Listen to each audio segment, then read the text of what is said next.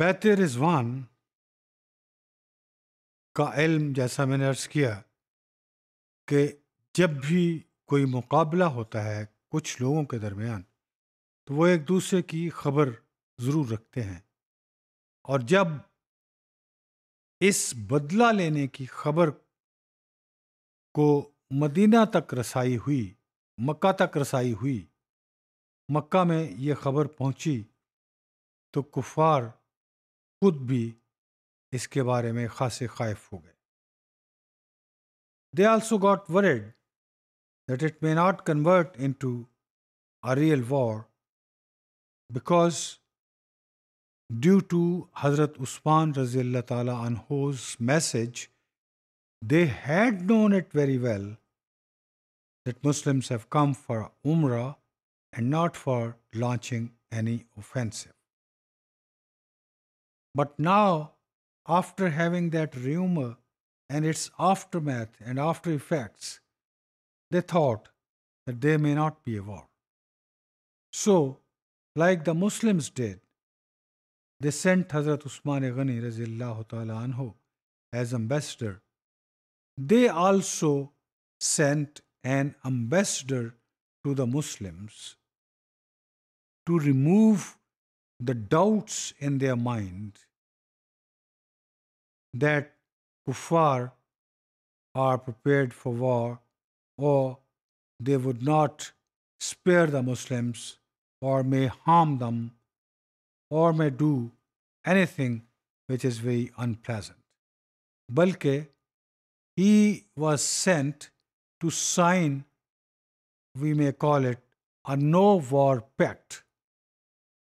صلح حدیبیہ اسی لیے اس کا نام رکھا گیا کہ وہ اس لیے آیا وہ سفیر بن کر کہ ایک ایسا معاہدہ طے کیا جائے جس کے تحت دونوں فریق یہ تسلیم کریں کہ وہ ایک دوسرے سے جنگ نہیں کریں گے۔ اس امبیسڈر کا یا اس سفیر کا نام تھا سہیل بن عمرو۔ یہ شخص he was good at talking, he was good at negotiations, he was good at narrating the things, he was good at making the people understand and convey the meanings what he desired to convey. اس کو وہ خطیب قریش بھی کہتے تھے، اسی لیے اس کا انتخاب انہوں نے کیا، and as spokes main of Quraysh he was sent their to convey that message properly. اس نے آ کے یہ کہا کہ قریش یہ کہتے ہیں کہ اس سال ذات رسول صلی اللہ علیہ وآلہ وسلم اپنے ساتھیوں سمیت واپس تشریف لے جائیں۔ یہ اس کا مین مقصد تھا۔ This was the main aim of that main, and then we can sign a treaty of no war. اس کی یہ ساری گفتگو سننے کے بعد پیغمبر صلی اللہ علیہ وآلہ وسلم نے تو ہم جانتے ہیں کہ کبھی بھی کسی طرح کی جارحیت کا مظاہرہ نہیں کیا۔ سو آخر کار حضرت عثمان رضی اللہ تعالیٰ عنہ کا بھی علم ہو گیا، پتہ چل گیا، اور ایک معاہدہ دستخط ہو گیا دونوں فریقین کے درمیان، جس کو صلح حدیبیہ کے نام سے یاد کیا جاتا ہے۔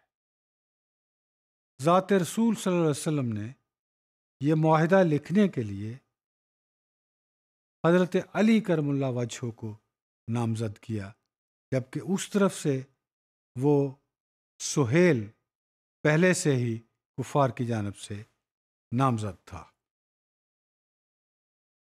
جب یہ معاہدہ لکھا جا رہا تھا تو اس نے اس بات پہ ضد کی، اور اس کے ساتھیوں نے بھی، کہ یہ لفظ بسم اللہ سے شروع نہیں ہوگا معاہدہ۔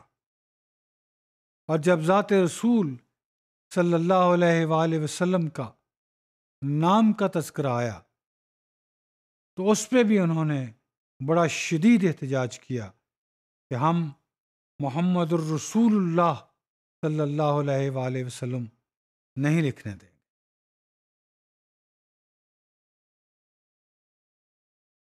بلکہ خالی ان کا نام لکھا جائے گا۔ تو ذات رسول صلی اللہ علیہ وآلہ وسلم نے اس بات سے بھی اتفاق کر لیا، اور محمد الرسول اللہ صلی اللہ علیہ وآلہ وسلم نہیں لکھا گیا، اگرچہ جتنے بھی صحابہ موجود تھے، جتنے بھی ان کے دوست موجود تھے، وہ سارے کے سارے اس بات سے انتہائی افسردہ بھی تھے اور نالاں بھی تھے۔